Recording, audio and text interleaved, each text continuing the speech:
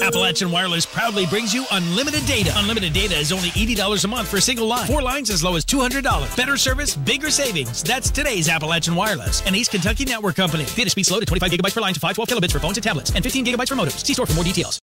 For the next month, University of Pikeville students as well as members of the community are invited to get to know UPIKE art professors through their work. Petra Carroll, Paula Smith, and Patricia Kowalik all say they are excited to have the opportunity to share their inspirations with the public.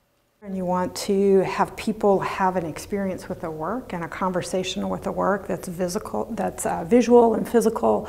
And then if they have questions, you can kind of take them through where you come as an artist.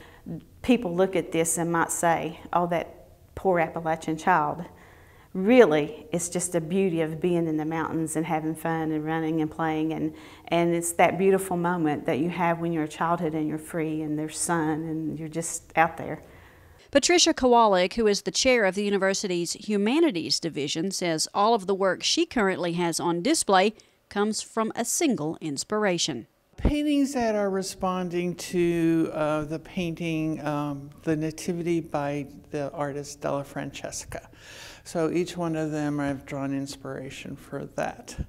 The art show will run through March 12th, but the public is invited to meet the artists at an upcoming event. So we have a reception on the 16th from 4 to 6 p.m. February. It's a Friday, kind of late afternoon, early evening, and I would absolutely love people to come in and talk to us about our art and ask us questions.